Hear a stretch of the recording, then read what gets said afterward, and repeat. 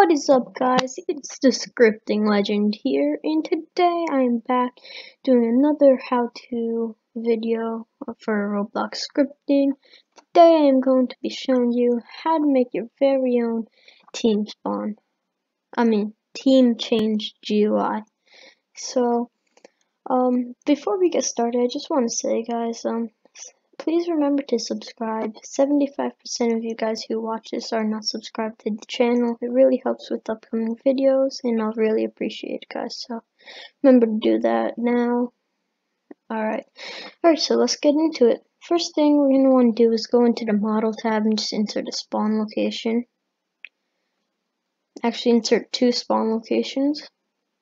You can rename one to police spawn, and you can set the team color. The team color will be lapis, and then just put neutral to false and force field duration to 0. And now go into the other spawn location, set the team color to let's do deep orange, I guess. Set the force field duration to 0 and leave neutral on true.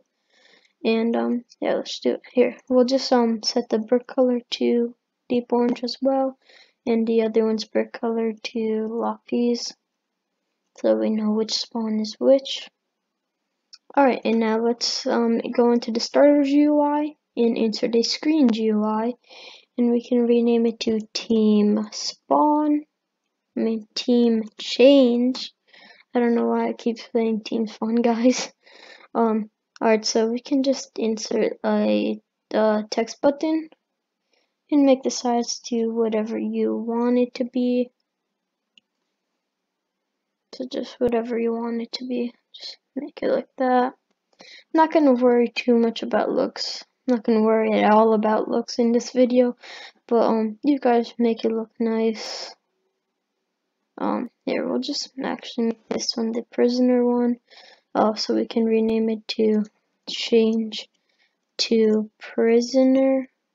Alright, and then we go down in its properties, put text scale to true, font to source sans bold, text color to white, and texture transparency to 0. Can make it say become a prisoner.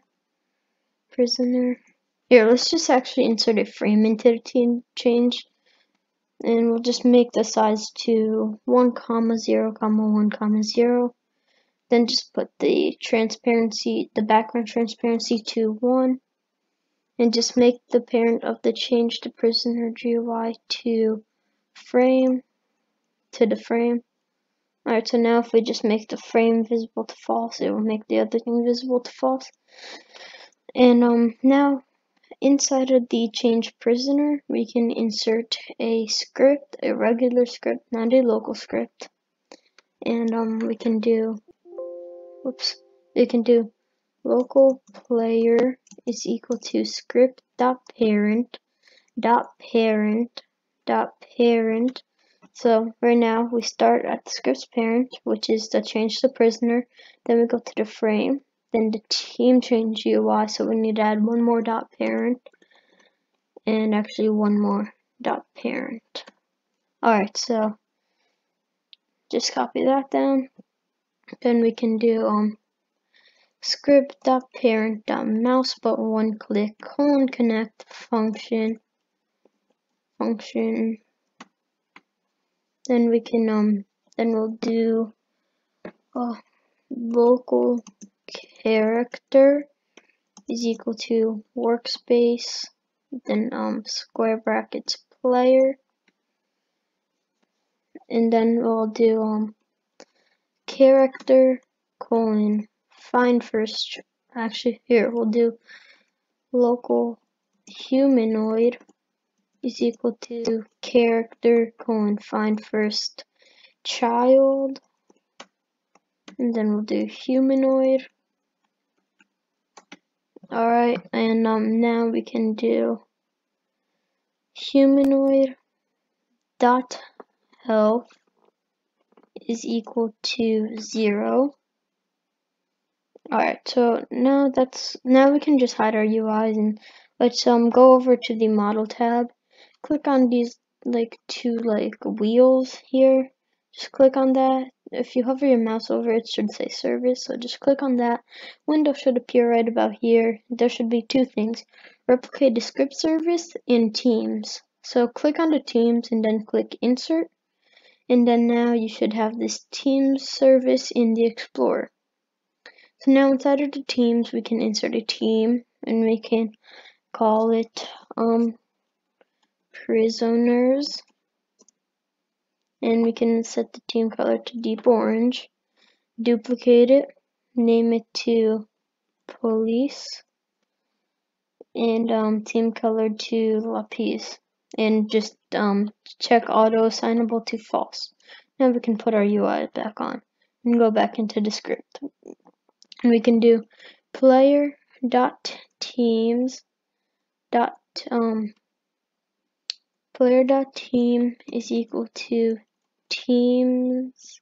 Player dot teams is equal to player dot teams dot prisoners. Alright, so now we can duplicate the button, and we can drag it over to here. You can change the background color to blue, and we can change the text to become a police, and we can rename it to change to police,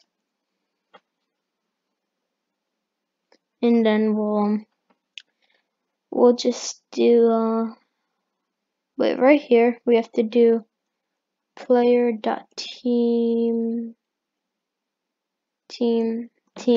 yeah, just leave it how we had. Dot teams equals to player dot teams dot police.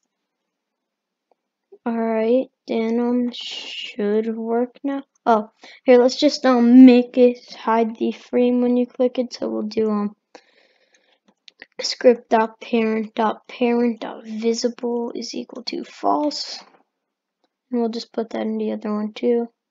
Script dot parent dot visible is equal to false. Alright, so now let's go ahead and play this.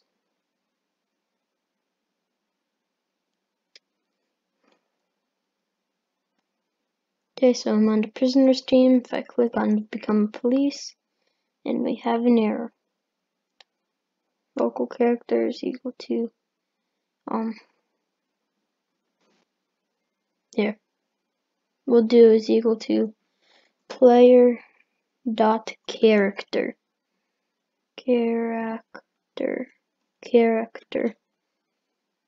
Alright, and now let's try this again.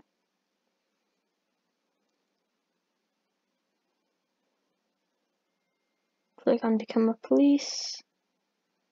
Alright, see, that's what I was thinking. Alright, so we have to do player dot team color is equal to what's the name of this? Police spawn is equal to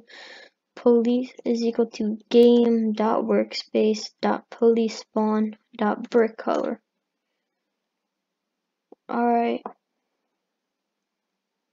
then let's just copy this script here, and then just paste it into the prisoner script, and we'll do just we'll do prisoner spawn here instead. Prisoner spawn. Alright, now let's play this.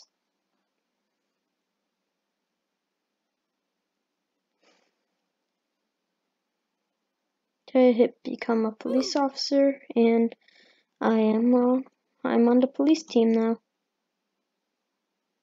Okay. So if I just kill myself, and I'm here. Now if I want to become a prisoner, oh, oops, we spelled it wrong. We have to, it's just called spawn location, that's why. I'll just rename the spawn location to prisoner spawn. prisoner spawn. Alright, and now if we play this, should work.